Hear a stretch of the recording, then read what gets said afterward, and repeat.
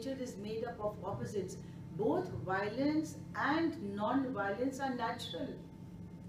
They are part of our human nature. We all have violence in us, we also have non-violence in us.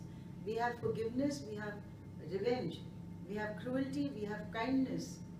You know, we can be friends, we can be enemies also. So please, this is very, very important to understand. If you want to understand non-violence and why it was a fundamental in Gandhi. That is why Gandhi does not say that non-violence is the nature of our species.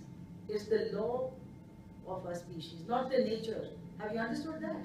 Yeah. Because both violence and non-violence are our nature.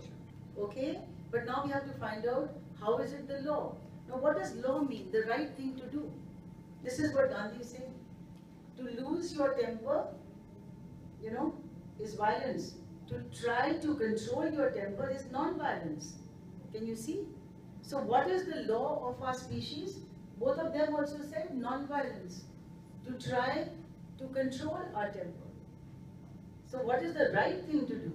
Look, why choose non-violence? This is what makes you human. It qualifies your humanness. So non-violence, according to Gandhi, why choose non-violence?